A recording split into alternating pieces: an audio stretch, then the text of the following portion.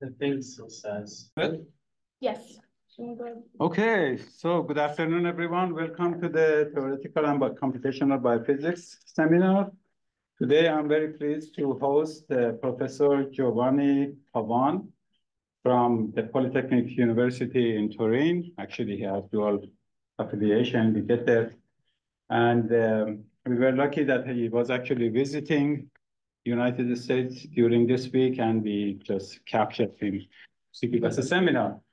So by way of introduction, Giovanni received his initial training as a material engineer, his master's degree, and then a PhD in nanotechnology from the famous University of Trieste, Italy. And then he moved to Switzerland, University of Southern Switzerland in Lugano, where he did his postdoc, and actually he stayed there as a tenured researcher and later a senior researcher for a while in that university until, I guess, things changed and Giovanni decided to have the dual affiliation, half in Switzerland and half back into his home country in Turin, the Polytechnic University. And that's actually the arrangement that he has currently, mostly in Italy, I would presume. Giovanni actually is involved in software development of methods, as well as applying methodology, computational techniques to different systems, assemblies, as you can see from his talk. And he is very involved in the community, on the editorial boards, and he is the next chair of the next Gordon conference in his field that is upcoming. He has more than 120 publications. And very good journals, actually, I should say, very good peer-reviewed journals. And as I said, actually, so looking at assemblies which are very challenging in our business because they're too big for us to simulate at atomistic level, but they are brave enough to look at these systems. Thank you very much for coming our way, all the way from Chicago or from Turin, and we look forward to your seminar. Please. So thank you very much, Ahmad, for this nice introduction, and thank you for inviting me here. It's a real pleasure for me to visit you. And as Ahmad correctly said, let's say that we are a theoretical group, and we are more than biological assemblies or biological systems. As you will see, we are very interested into what's that? Okay, I don't know what it says. Okay, don't do something weird. Okay. So basically, we are interested into artificial self-assembling systems. So we're talking about synthetic self-assembling systems.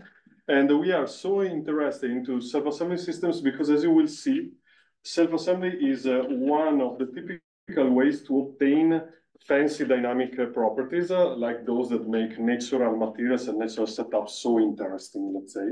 And in principle, during this presentation, I will tell you a story of how we started to study the self-assembly of these systems, and we ended up into studying complex systems, and we entered pretty much into different fields like that of artificial intelligence, machine learning, etc., as you will see.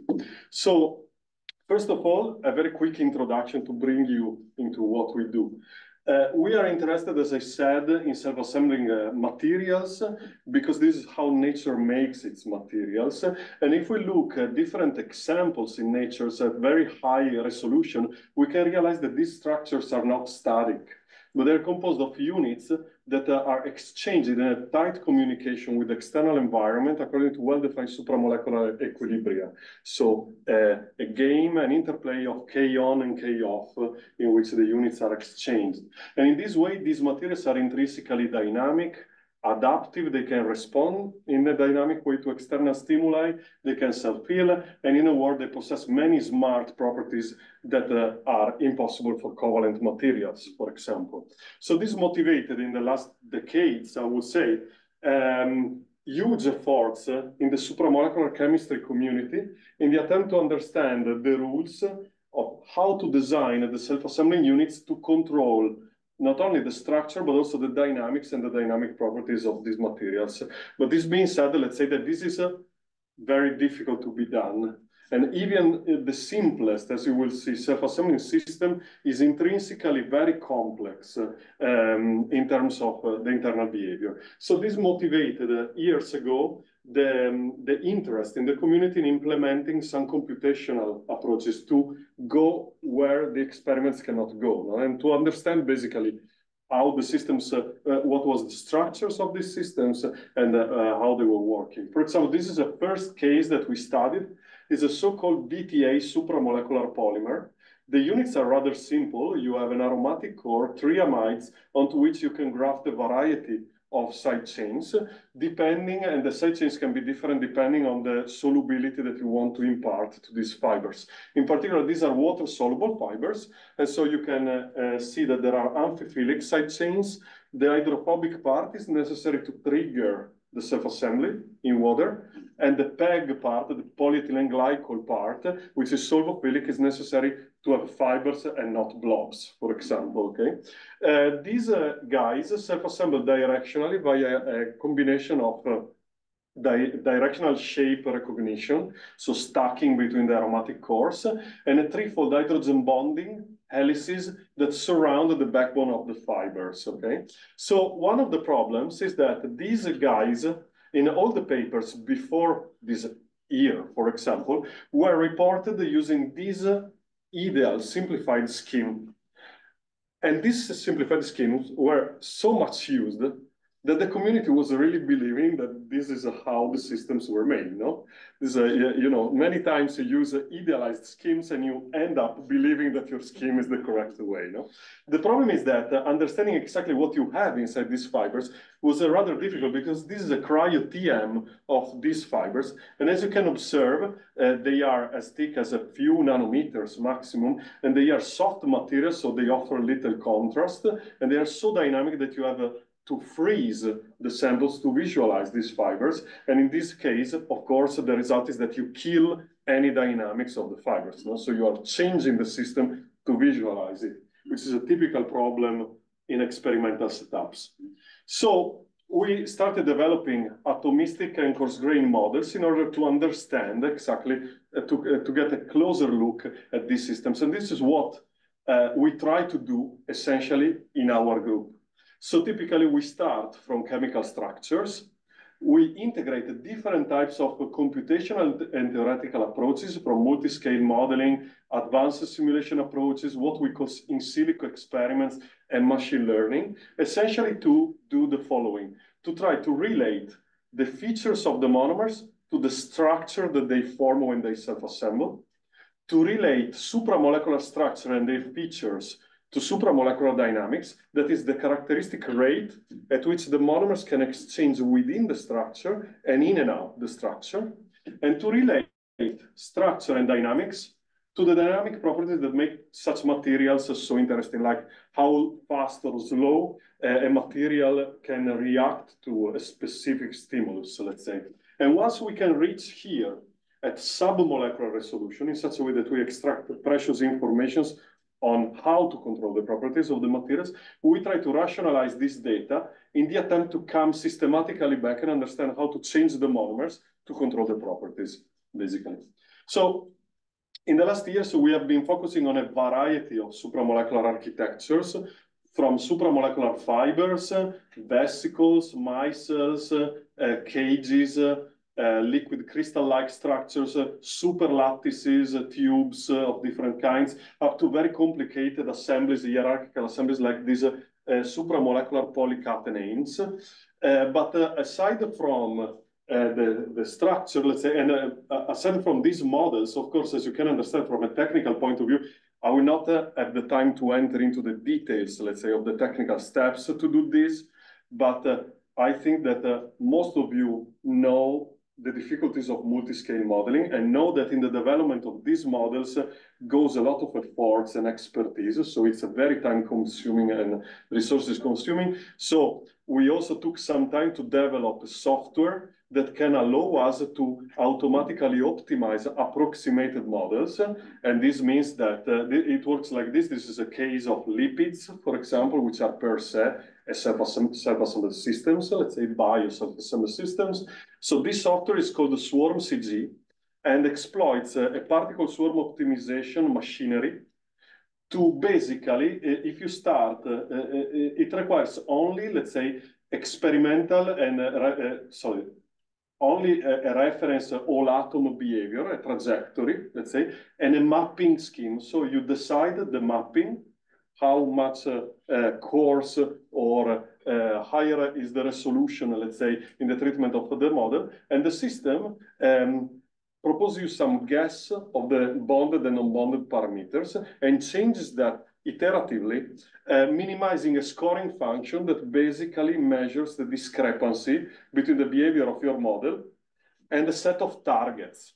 Typically, nowadays, the software can mix bottom-up and top-down targets, which means that, for example, in the case of lipids, we could give as a reference atomistic trajectories of robust force fields, and as well as experimental data on area per lipid, thickness, rigidity, flexibility. And in such a way, after the iteration, what you obtain an optimized and transferable coarse grain force field that can be used for whatever lipid, okay? So we are using something like this to parameterize and optimize all the coarse grain models that we have.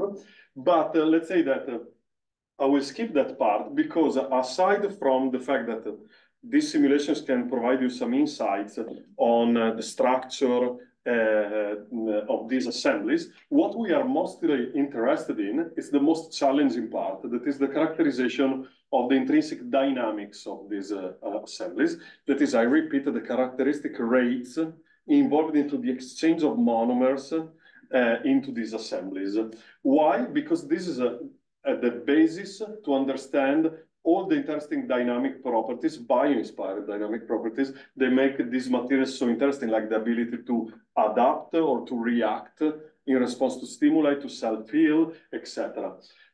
But in order to understand how to control these properties, it is first necessary to understand the molecular factors that control the dynamics of the assembly. And this requires studying the dynamics of these guys at submolecular resolution, so at a resolution, so to measure something, I need a scale that has a resolution higher than what I want to measure. Otherwise, I don't have any quantitative measurement. So this is very challenging, as you know, because typically when you do multiscale modeling, but also experimental characterizations, you are stuck with these space-time relationships that tell you that if you want to look at your material at a very high resolution, typically you are confined to a very static picture of your system, no? This is true in quantum mechanical calculations, all atom, but also experimentally speaking, you do cryo-TM and you have to freeze your sample or you have to immobilize your assembly on a surface, for example. While on the other hand, the dynamic properties that we are talking about are, of course, on human relevant timescales, but typically when you want to go here, you lose any resolution to understand what molecular process does what. And this gave us, so essentially what everyone would like to do is to move here, always keeping the necessary resolution that is required to understand what does what. But this brings you, this is tricky because it brings you to the rare events regime, no? So typically, if I want to study the exchange of a monomer out of a fiber, and this occurs every second, if I use an atomistic model where I'm confined to nanoseconds, I should run billions of simulations to observe the event only once. And so this makes it impossible to obtain any statistical insight. But this gave us an idea a few years ago to adapt techniques typical of rare events to study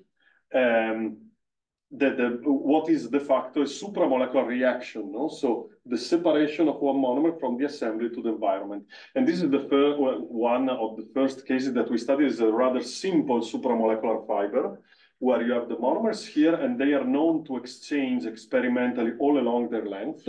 So we used metadynamics to activate the exchange of a monomer from state A within the fiber to state B outside the fiber, okay?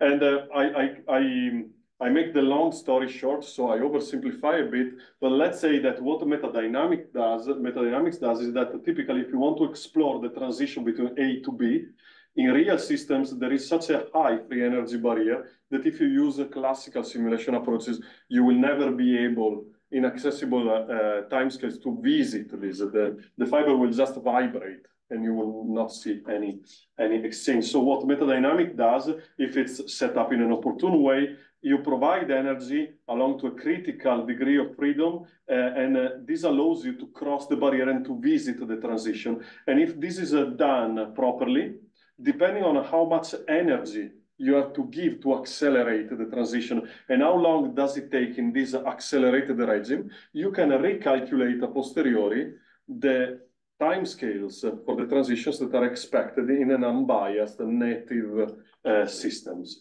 So this is one of the last cases that we studied in this way. These are rotaxanes, molecules that brought to your neighbor in Northwestern Fraser Stoddard the Nobel Prize in 2016. And typically, these molecules are interlocked molecules that are very interesting because they dissipate energy in a very cool and intriguing way. And they are intrinsically dynamic. You know? They have an intrinsic dynamic. So, despite this, it's very difficult to understand exactly how do they work because their dynamics is very fast, you know? And they are very tiny, so experimental is very difficult. So these are two different families, and Luigi, a PhD student and now is a postdoc in my group, used metadynamics to study these systems.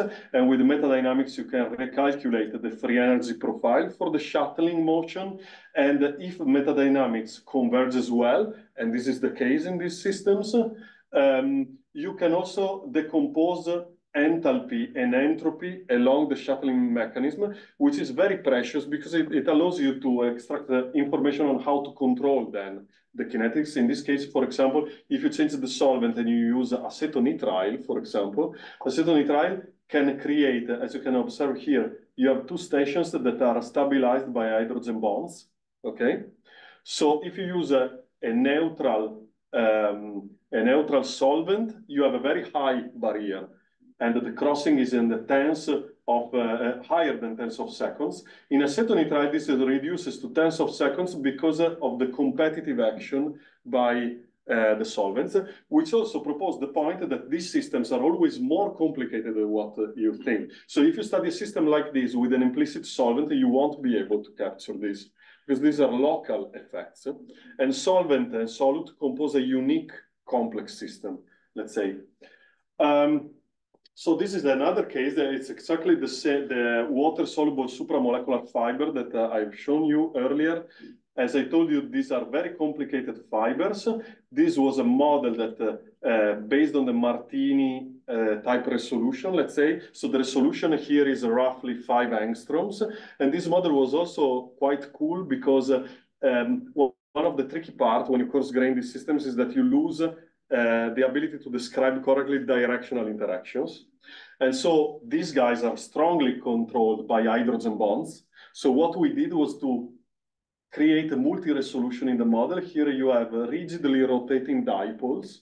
And the dipoles, the partial charges, have been optimized in order to reproduce the same monomer-monomer dimerization free energies seen in metadynamics at atomistic level, okay? So basically, when we studied this, it was pretty clear that these fibers are far from being perfect, or might be far from being perfect. Very different from the ideal cartoons that I've shown you earlier. And this is the demonstration. In this fiber, for example, you can see that this is the backbone. Here, these are the cores of the monomers. It's not straight at all, no? You have all these branches, and in red, you have monomers that are attached only by one side. So they constitute defects, in a sense, in the assemblies, in the sense that they are spots where the monomers can exchange faster because they are less tightly incorporated and more exposed to the solvent. And in fact, this is what you observe in metadynamics. Now, if we use metadynamics to activate the exchange of one monomer from within the fiber to the outside, here you see all the defects, let's say in green, this is what you observe. The system starts to absorb energy. First, the creation of new defect is necessary, but then the monomers do not diffuse in a single step way in solution. Look at this, it starts to slide on the surface of the fiber, moving from defect to defect, let's say, until when you... What's the reaction coordinate for this? This is a combination of reaction coordinate. It's the minimum distance core to the closest one, and also the number of contacts of the whole monomer with the rest, let's say. So one captures an equivalent of the SASA, basically, Right. and another one, the specific interaction. No? So basically, from this simulation, I'm approximating a bit, but there is the details are in the paper if you are interested, or you can ask me later. But we could extract very general insights. So first, from these approaches, you can reconstruct the thermodynamics and kinetics of the exchange events, let's say, that occur in the system, provided that you can set up the simulations, and then not always this is simple, I have to say. But the general thing that was unknown at that point was that dynamics needs defects. I think that most of you know this game, no? This toy, you start from a disordered array of numbers and you can sort them up. And it's important to understand that you can do that only because there is a defect. No defect, no dynamics, no? And in fact, the movement of defects provokes an opposite movement of the system, no? It's like in charge transport, also in materials, etc., holes, electrons, etc. And at such a high resolution, we can extract information on the determinants that control defects, dynamics, and properties in cascade. The problem was philosophical at that point. So it's a bit frustrating in this presentation. As you will see, every time that we obtain a good result, it proposes more questions than the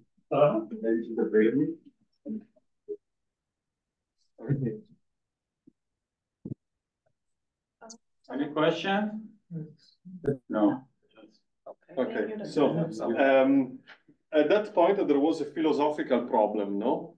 How can we unambiguously and in general way identify defects in the perspective of having fibers that can communicate with the membranes, that can communicate with nanoparticles or whatever?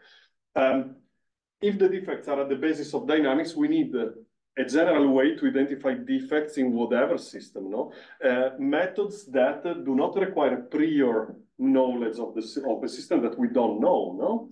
And so very soon, we turned to machine learning and abstract descriptors.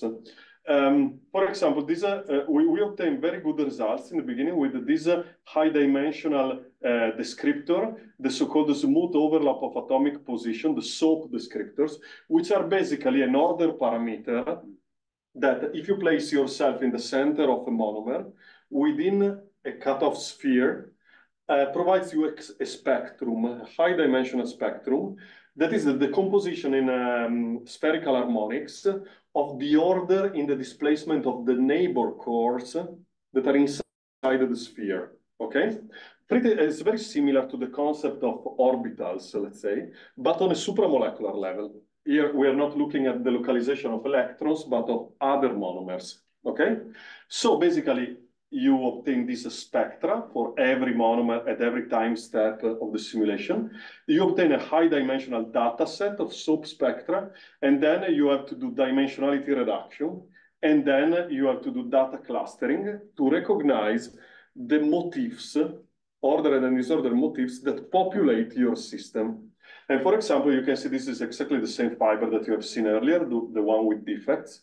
A method like this colors the atoms based on the SOAP environments that characterize them. And you can observe that you have defects in pink, the interior of the fiber in blue, and also it detects the sliding monomers in yellow. Those are the monomers that are sliding on the surface, moving from one defect to another one. So this is general, because this is the fiber in water. We can do the same in a different solvent for a different fiber. The unique problem at that point was that this is a data-driven analysis. So this metric knows only the data that you gave to the analysis. So what does it mean? That these colors are not comparable to these colors. This is not a general metric at that point. It's a system-based metric. So you can compare the different environments, but not those environments with these ones. And this gave us an idea of how to solve this in this paper. We created a huge data set, basically, containing the spectra of all the cores of all the fibers that you want to compare one to the other. And then you project the data of the individual systems on this global data set. And you can observe that, for example, this fiber that was colored here, in comparison to this one, in reality, is completely ordered. So all the colors disappear. They are composed only by one environment, that is the ordered environment. While here, you see a lot of colors. This is a toy model. We like a lot to play with models in a toy way. It's exactly this fiber where we artificially weakened the directional interactions at the hydrogen bonding. So we decreased the partial charges, let's say, and you start observing the creation of local defects along the fiber. This is very useful because you can use models to explore the parameter space and understand what does what in these assemblies, no? So this analysis gives you a hierarchical dendrogram that relates all the micro states, monomeric macro states in the fiber in terms of their similarity, so that you can use it to build a coarse-grained version of your analysis. You can see you group these two in purple and you obtain the interior of the fiber, these two in green, and you obtain defects. These must remain separated, and these are the fluctuating monomers. This is exactly pretty much similar to the analysis that we expected to find, basically, okay? And since we know every monomer to what cluster it belongs at time 1 and where it goes at time 2, we can create these huge transition probability matrices that tell you that in delta t, that is your sampling resolution, what is the probability that a monomer that comes from the purple creates a defect? Once it's a defect, what is the probability to remain there or to be repaired in the interior, or to generate a fluctuating monomer that then slides and is reincorporated, let's say, okay?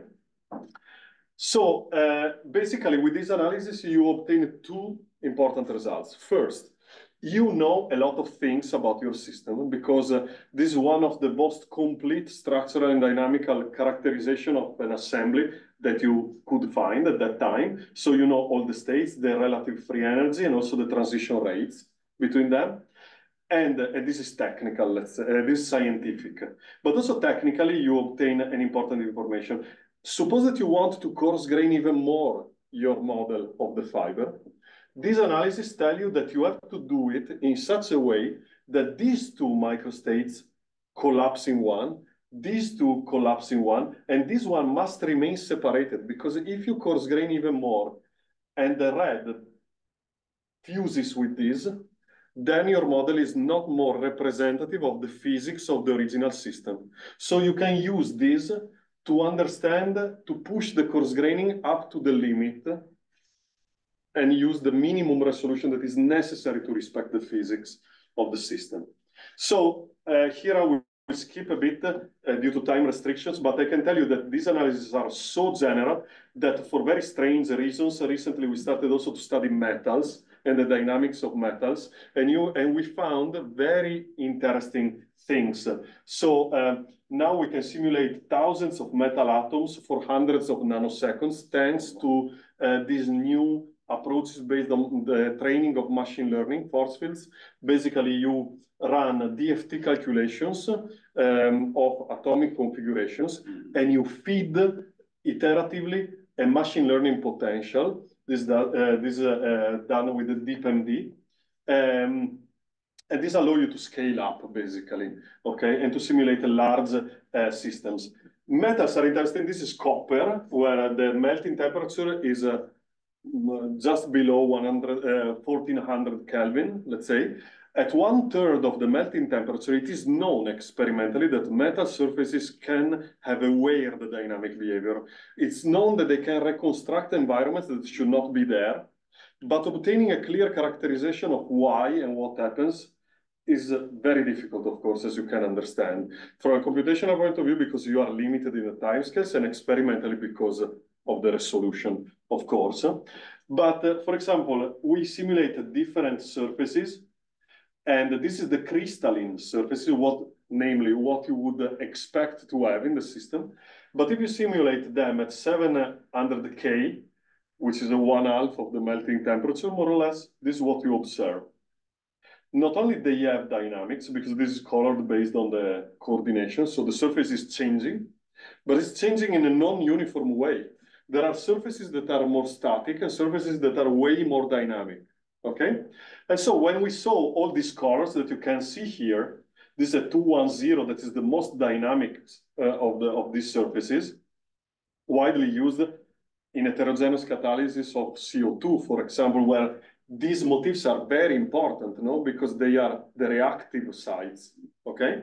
But if you simulate, this is what you observe in 150 nanoseconds.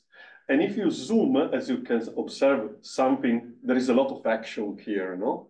And if you zoom, you can observe fancy things, like here, there is a square domain proper of a 100 surface that should not be there. Here you can see clearly a 110 terrace that should not be here. So the problem is that when we see this changing, what's happening into this surface? To what extent the 210 surface remain itself when you turn temperature on? So we use the SOAP analysis to do that, to shed light on that. And in particular, we combine a bottom-up to a top-down classification using SOAP spectra. In particular, for every ideal surface, we detect the SOAP spectra of the different atomic species that compose those crystalline surfaces. As you can observe, there are richer one and poorer one, let's say simpler one. And then we create a similarity dictionary of environments. And then calculating the distance between the SOAP spectra of every atom that is visited along the MD in terms of similarity with the ones that are included into the dictionary, we can color our surface. The result is this, like this is a 211 surface. The colors here are specific of the different theoretical surfaces. So every time that you see green, these are native motifs. This is what you observe, let's say. As you can observe, there are many different colors that appear here, which means that locally the environment is closer to that of a 111 or a 110, okay? We can monitor exactly to what extent the surface preserves its identity and the type of environments that it reconstructs, also at the very microscopic level, and how persistent they are. So there are domains like these 111 terraces that are very persistent. Their lifetime is considerable at that resolution, and other liquid-like domains that are more liquid, let's say. And so these are other surfaces. We can do the same. This is a very unstable surface, and this converts to a 211 surface in part. You can see the edges of the waves that should not be there. And basically, these allowed us to propose this criterion of statistical identity of a metal surface, that is function of the conditions in which they are, okay? And this is important to understand the reactive mechanical properties of these materials and so on. So we did the same also for gold nanoparticles. This is the dynamic of an icosahedral gold nanoparticle already at room temperature, because the smaller is the system, the huger is the surface over the bulk behavior, and so they become very, very dynamic. So in general, with all this machinery, you can compare, coming back to our soft matter scheme, you can classify assemblies based on their similarity. Similarity in what? In the local structural and dynamical environment that surrounds every monomer in the system, which is the key, basically, to understand the dynamics. And for example, this is the huge work that Andrea Gardin, who just left the group with after the PhD, did in our group. It's a huge study that classifies different types of fibers, ordered and disordered, flat assemblies, 2D assemblies like lipid bilayers at different temperatures, micelles, nanoparticles, so 3D assemblies. As you can observe, the result might seem trivial, like you see when you see dark colors, it means a similarity, okay? And you see 3 macro families. 1D assemblies, 2D assemblies, 3D assemblies, apart from some anomalies. Like this is exactly the BTAW is the disordered fiber that I have shown you earlier, the one with defects. As you can observe, this is more similar in the structural dynamics of the monomers to 2D assemblies rather than to the other fibers. And in fact, a posteriori, if you look at that fiber from along the axis, this looks like a worm-like micelle, and that's why it has a dynamic surface. So this is important because if we want to create a system where these guys communicate with each other, we must have a communication that, of course, of comparable timescales for both. Otherwise, we have the receiver, but we don't have the message, or vice versa. You know. So basically, the idea is to use this metric to classify the assemblies based on their similarity, order, disorder, and dynamics, and then to do the same on the features of the monomers and come systematically back and create a relationship useful for rational design. But we are still in the process of this, so it's still going on. So in principle, what we wanted to obtain are structure dynamics property relationships useful for rational design. So like, for example, we studied fibers that can reconfigure dynamically and back depending on the stimuli, reactive systems where you have reactants that absorbs in cages, the reaction occurs and then they are expelled, and you can speed up the reaction depending on the affinity between host and guest, very similar to what enzymes do, for example. Or this that you just saw, it's a very fancy case, and it's a polymeric nanoparticle decorated with groups, and on the surface we have the complementary groups, and we demonstrate that if you have multivalent interactions, there is a level where the nanoparticle cannot escape and disassembles, exfoliates, and release the entrapped guest. And this is very interesting image in the applications from drug delivery, etc. No? And we are using this machinery to understand how to rationally design the monomers to control the density at which we want the nanoparticle to disassemble. Let's say, and imagine the treatment of tissues where you overexpress receptors, etc. But until now, I mean, this is the simplest part, because until now, whatever I have shown to you concerns the behavior of individual assembled objects. But real self-assembling systems are more complex than that. Typically, if you take thousands of monomers and you let them self-assemble, you don't come out with one fiber, and you don't even come out with 100 identical fibers. We are not in the world, unfortunately, of proteins, no? You have distributions. And in particular, even if you start from the simplest possible self-assembling motif, like a discotic unit, imagine an hexagon, where the hexagons interact with each other via Lennard-Jones interaction, just by the central bits. The side bits are just screening bits. They are there because we want the formation of fibers and not of nanoparticles, for example. But if you put 2,000 of monomers here, what you observe is this. You start seeing the creation of longer fibers. They become red, but then the red fades off and disappears. And then it comes back again, and then it disappears. Of course, here the subject cannot be a supramolecular fiber. It's the ensemble of supramolecular fibers. There are multiple entities that continuously communicate with each other. And when the system will react, we react as a whole. And the problem is understanding how it will react. No? So this brought us into the field of complex systems, even at the level of complex molecular systems. So the subject is not more one assembly, but it's at that point, all the monomers in the system, where they are, where do they go, how long they live, etc. And we are interested, as I will speak in the next slides, about dominant fluctuations, emergent collective properties, etc. So basically network behaviors, okay? So in a simulation like this, we know all the populations of entities that populate the system over time, independently on whether we start from 100 identical stacked fibers or disassembled monomers. As you can observe, after some time, we reach exactly the very same microscopic equilibrium system, no? Which means that the number and the type of entities does not change anymore over time.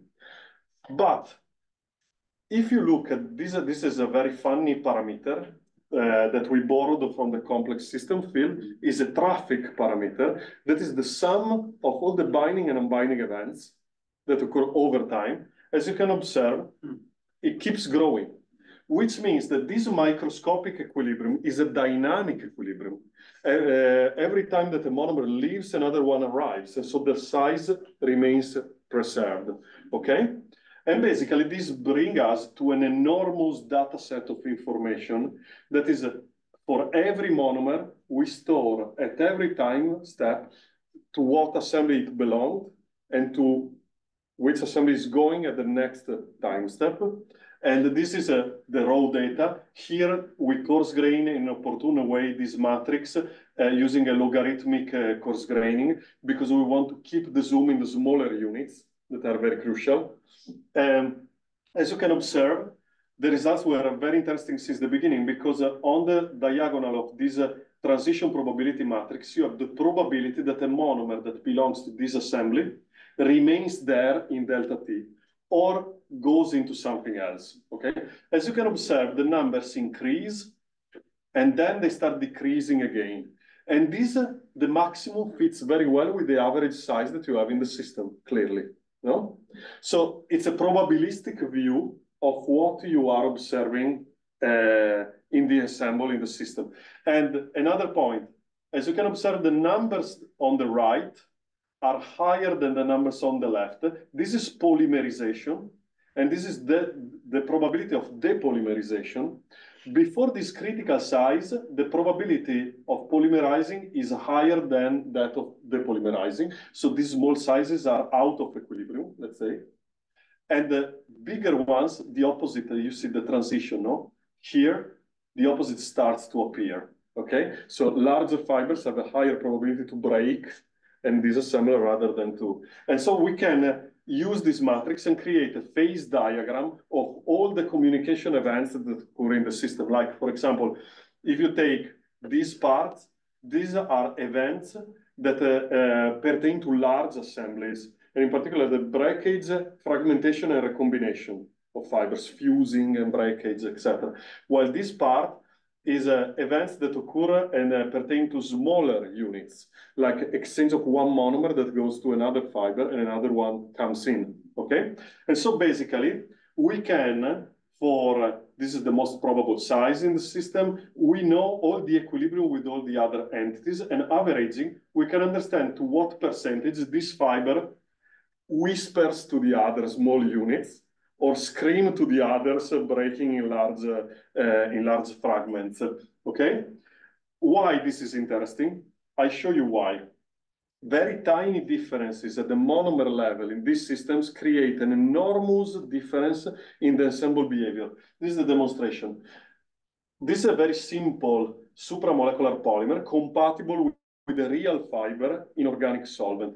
At high temperature, the sum of these first three columns is higher than the blue one. The blue one is fragmentation and recombination. These three are the exchange of smaller units. So at high temperature, the assemblies exchange and communicate by exchanging smaller units like monomers, dimers. If you decrease the temperature, the opposite occurs, but you can see that there is a striking difference, okay?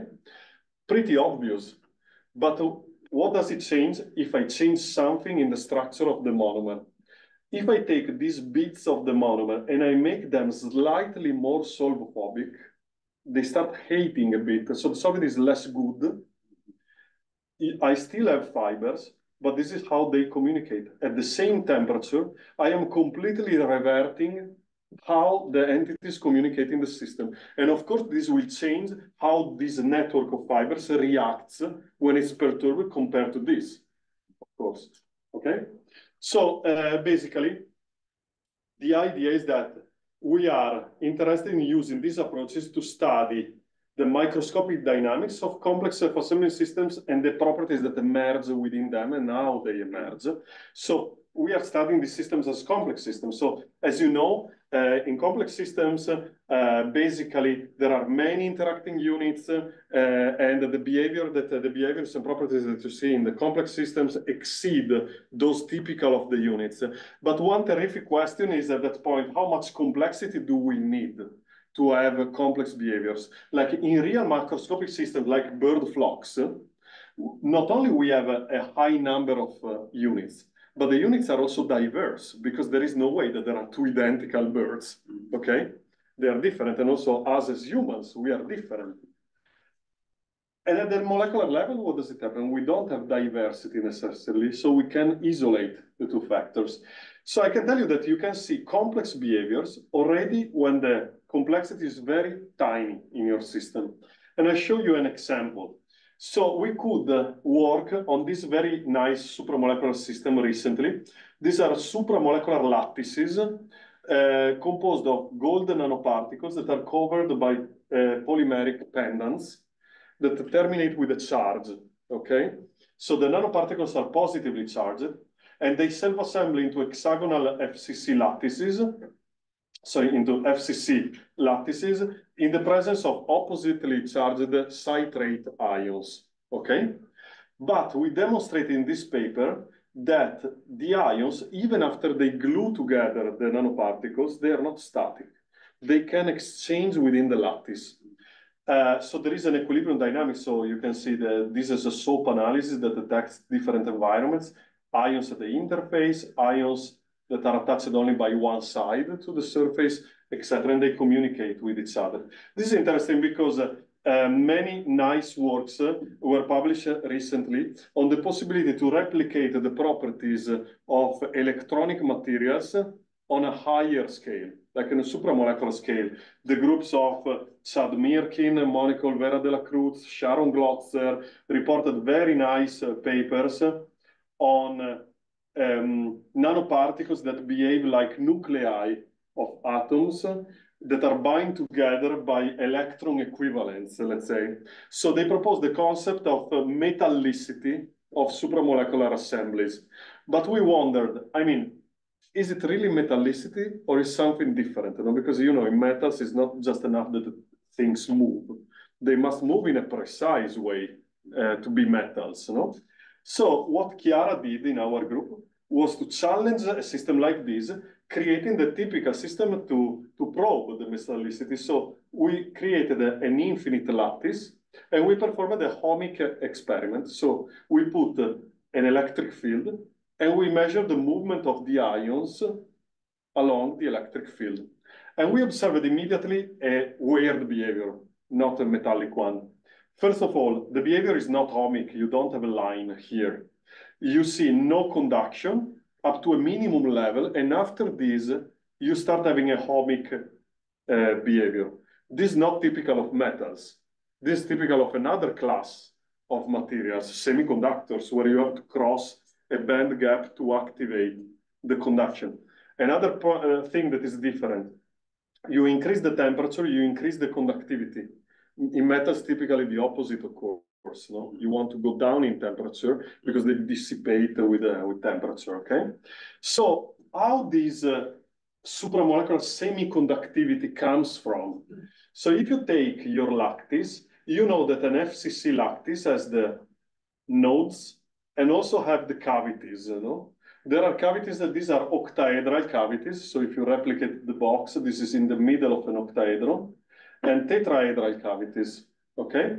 So if you do a SOAP analysis of the ionic environments within, so basically we are measuring the SOAP spectra of the ions with respect to each other. So only looking at the structural and dynamical behaviors of the ions in the system, the analysis recognizes three different environments: interface ions, ions in the tetraedral, and in the octaedral cavity.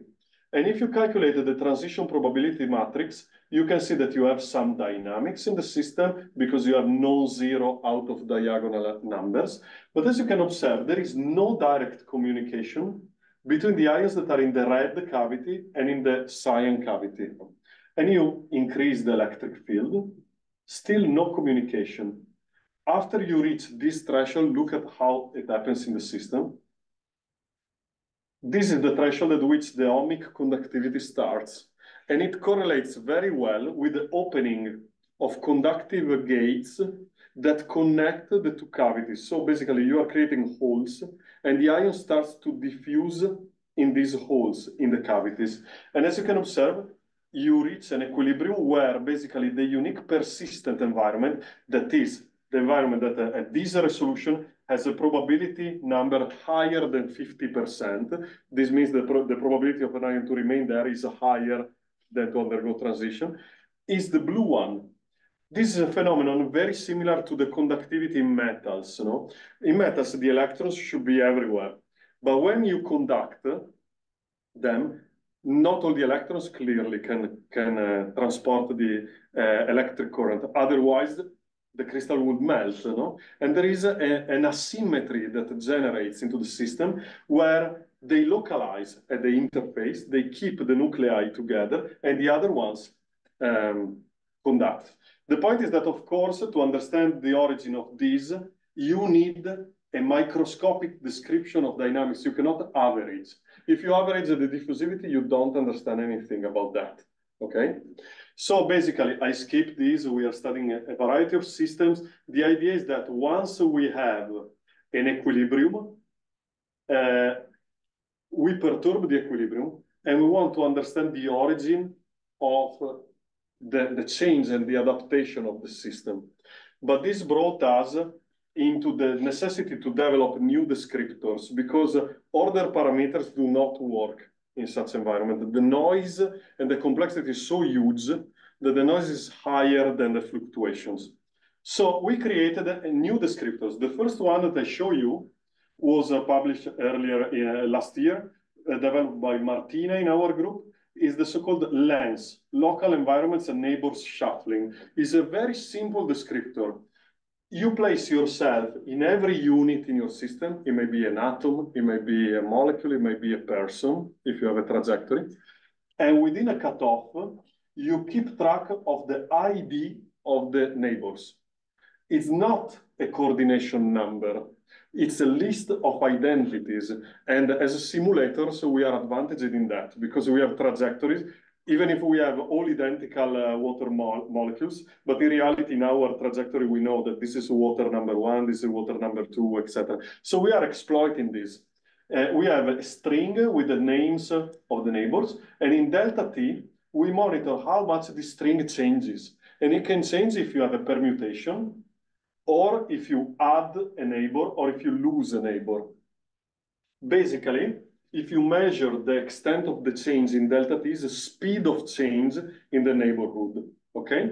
And if you have a fluid-like system, typically you obtain spectra like this.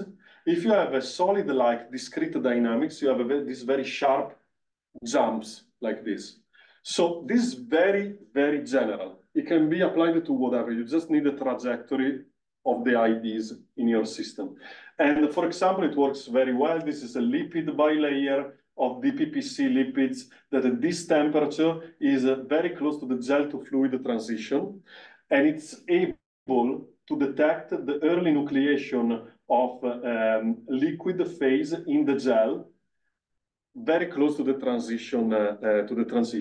And of course, it can recompute the transition by looking at the dynamics, so simply how fast or slow the units move. Or it works, so this is a fluid system, but it works also in discrete dynamics. This is a metal surface that is very funny, because if you use an order parameter, it looks like a completely immobile.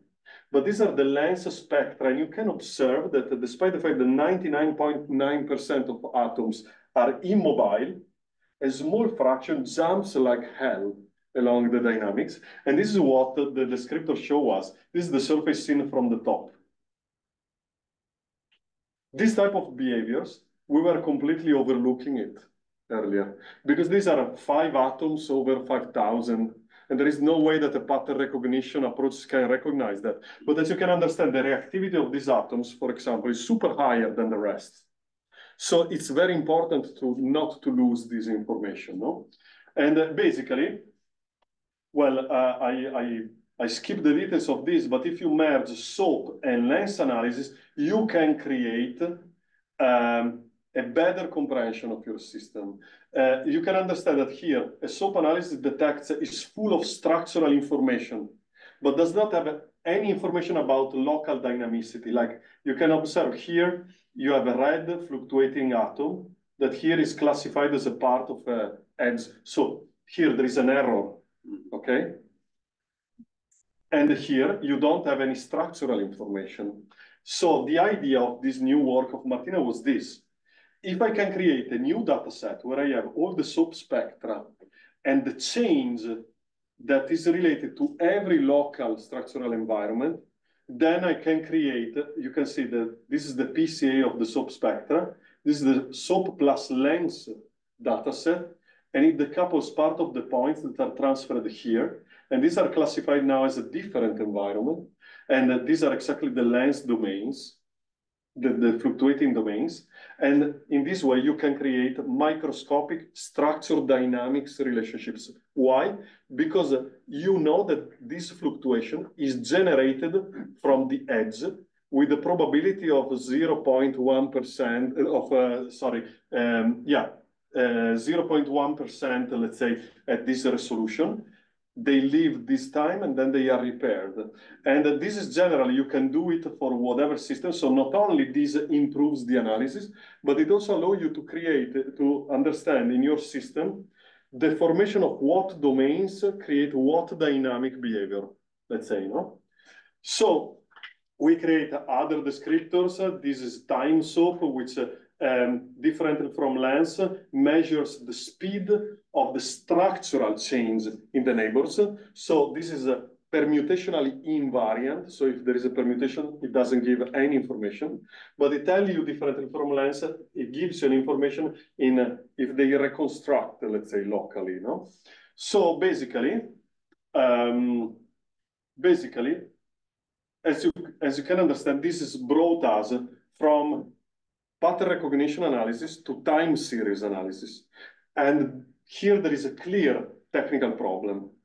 When a fluctuation becomes relevant and stems out from the noise, we need robust ways to distinguish fluctuations from noise and abstract ways to detect fluctuations. And in particular, most clustering algorithms fail in this because these fluctuations are sparse, local, and even if dominant, they are difficult to catch. Okay, so we developed this new algorithm that is called onion clustering to do that. It's a very nice algorithm. I mean, I'm biased on that, so but you can give me your opinion.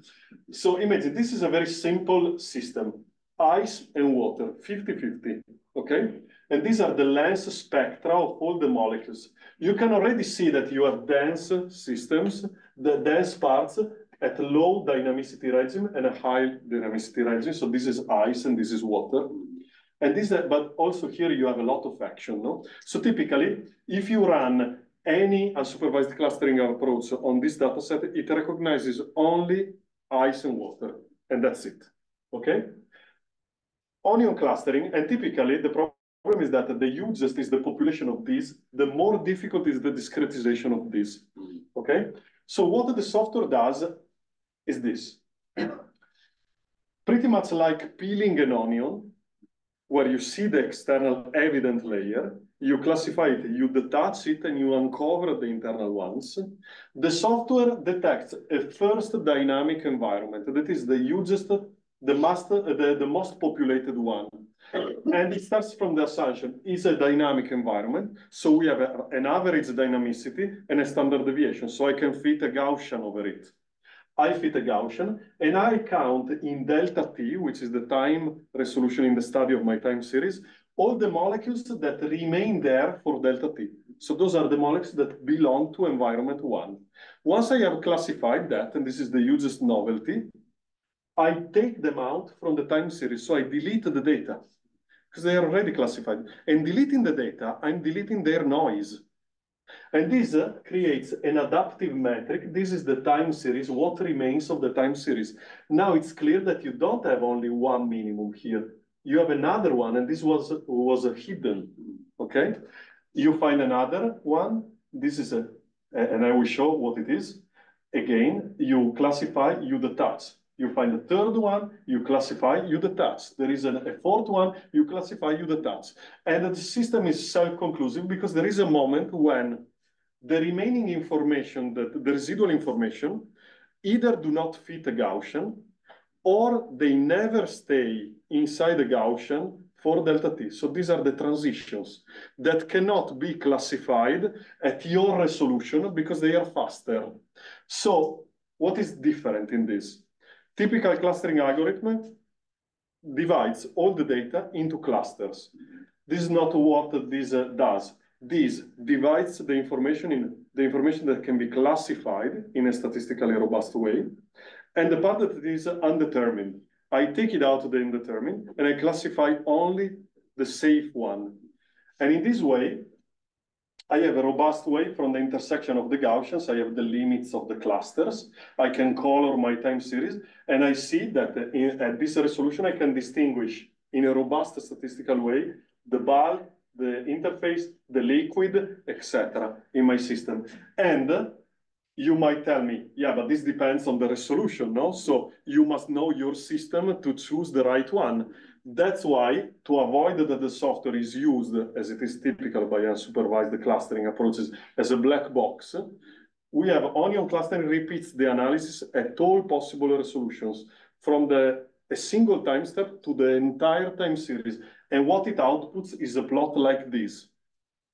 This tells you how many clusters can be classified as a function of the resolution, temporal resolution in the study of your analysis. And you can understand that if you study your system with an accuracy lower than 10 nanoseconds, you can see that in blue you have the clusters and they decrease sharply.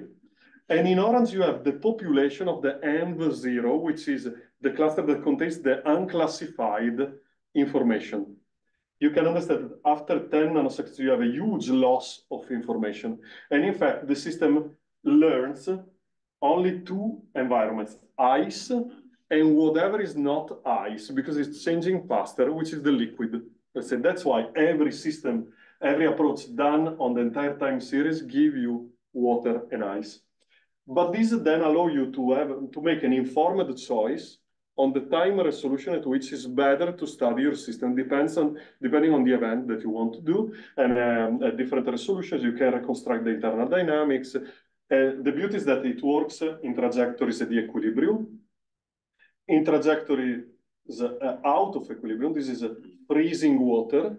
And you know that analyzing systems like this is very tricky because the result depends on the length of the simulation. No? If I prolong the simulation, ice becomes predominant and I lose information that the water even existed in my system, okay? Not with onion clustering, because if your resolution is high enough, so higher than the existence of water, it detects all these environments and it colors, it tells you how many environments populated the system over time, and you can observe up to when you have to stay below this, because otherwise you are losing too much information. So it works also for out of equilibrium trajectories. It works for trajectories dominated by rare events. This is exactly the same method that you have seen earlier, where we see the sliding and we have exactly the same behavior. And it works for every system, and not necessarily molecular, and not necessarily from simulations. For example, this is an experimental trajectory of the so-called Quincy rollers, which are microscopic polymeric nanoparticles, reported in this very nice paper in PNAS. They are polystyrene nanoparticles, so they are per se not completely identical. There is a size distribution, and they have a residual dielectric into them in such a way that when they are confined into a layer, if you put a constant electric field, they behave in a complex dynamic behavior. And so in this case, for example, you can see a density wave that crosses the system, no? So with this approach, for example, without knowing anything about your system, this clustering method tells you that if you study your trajectory, here we are using two human-based variables, like the alignment of the velocities and the minimum distance between the particles. onion clustering detects different clusters, and you can see that it illuminates your movie. It works like a filter. You can see the wave that is passing by. And this is a very precious tool because if you understand what's happening into your system, you can understand the forces. Here, this is not simulations.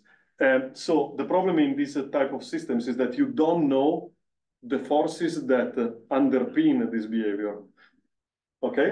So basically, I conclude by saying that we developed more evolved descriptors that are composed in this case by length and time soap components. And in this case, you have a higher dimensional descriptor that catches whatever fluctuation you have in your system. And it can understand if it is a structural or a dynamical fluctuation.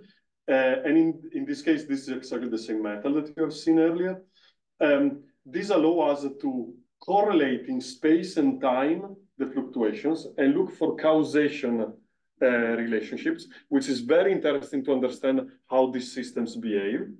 And basically, in phase transitions, we know that basically they are coordinated, so the fluctuations follow the diagonal in these time, soap, and length environments, but there are systems where this is not the case, like in metals, when you break the metals, this is a tensile strength simulation experiment. When the dislocations start moving, you don't have any signal from a structural fluctuation, but just from the length component.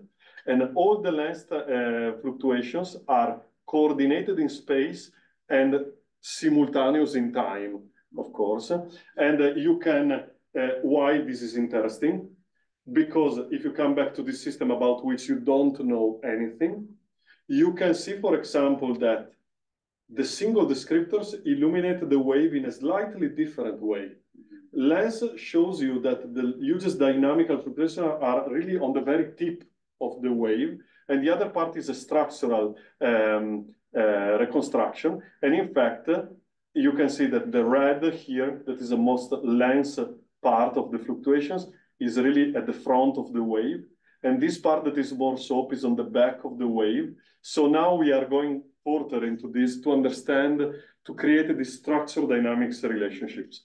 So I'm sorry that I ran a bit longer in time. This is my group. I would like to thank you very much again for your attention, and I'm open to questions. Thank you.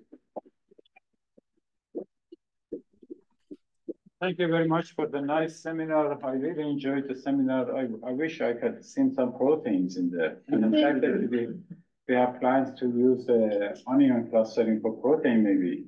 Sure. You know, we perturb proteins and we want to see how it propagates. For example, a drug binds here to the protein, and on the other side, you see another protein is activated. So we are interested in the allosteric pathway between events in proteins and so on and so forth. I guess I see a lot of opportunities if we can use your very nice clustering, very interesting, to our simulations, actually. Yeah. So how come you never looked at proteins? These are messy. But I have to be honest with you. So I started my career with proteins, but then I found out that they were so complicated that I liked it more. I found more convenient to come back to materials. Okay. Questions? No more questions? But the methods are so general that basically you just need a trajectory. They can be applied to whatever. I cannot guarantee the results because I never tried it, but we can try for sure. Yeah. So how can you freeze water in 4 nanoseconds, by the way? We had a speaker several years ago. They spent 3 years to freeze water in simulations. And they got a cover in Nature, you know. Yeah, he played music also. Yeah, from Japanese guy. I don't remember. No, but this is because it's not starting from room temperature, no? You remember that I showed a coexistence case where it's at 0 Celsius, they coexist. Simply from there, we go down in temperature. And so there is already ice. No? There's already nucleation. It's a pre-nucleation. So, I see. But we wanted just that it's not that important. In that case, we just wanted to show that even if you lose one environment over time, the method is still able to recognize that it existed, which is very important, no? Because when you want to study whatever events, if you miss important events that occurred, you could overlook important information. I see. I also had a question about so you had some very cool molecular systems, interlocked systems that they were moving. Some of them were conjugated or not. Did I see it correctly or not? No. They were simply reimaged in such a way that the axis was horizontal, but basically one of them that was very flexible to study the unbinding, let's say. Okay. We kept it confined, let's say, at least for the movies, because otherwise it was a bit. Yeah. Okay. But the real numbers are in the free conditions, so of course. Okay. But most of them have a rigid thread because they design it in such a way, you know, like the case with all the rings is rather rigid. You can just rotate, basically. So our guest has to leave for Chicago immediately after the seminar. If you have any questions, this is it. We don't have a session with the guest after. Go ahead, Kate. The statistical identity for the metal surfaces, the changing between the lattice orientations, is that natural physical state? Yeah, so basically, there are, so again, in that case, finding a one-on-one superposition with experimental evidences is not easy. Because, but there are studies also from a few years ago that demonstrate, for example, that if you start from a 210 copper surface or 211, you have peaks in the spectra that are proper of other surfaces, like the ones that I have shown you, that were not expected there. But how long do they live and where do they come from? It was basically impossible to characterize, no? Basically, they just have the Boltzmann probability that they appear, but they don't know how, okay? So that was the take-home message of that approach, basically. Cool, thank you. You're welcome. Yes. And so in the lens descriptor, like in the cutoff, like distance important. Yeah, of course, you have, like every time that you use a descriptor, you have to pass through a first, let's say, setup phase in which you test different cutoffs.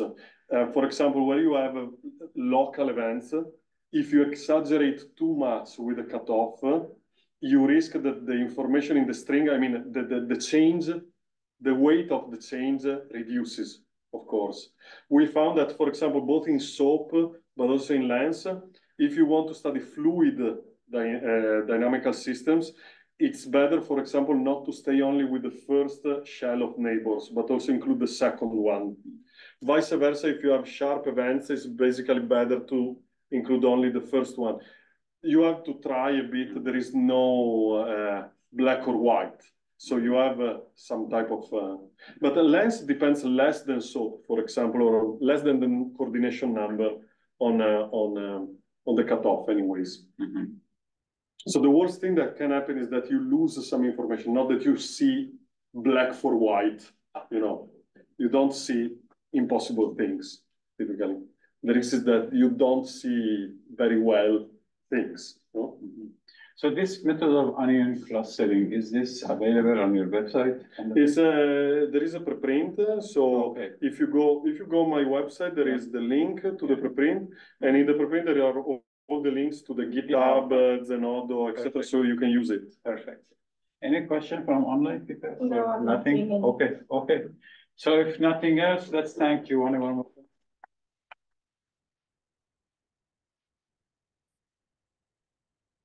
Okay.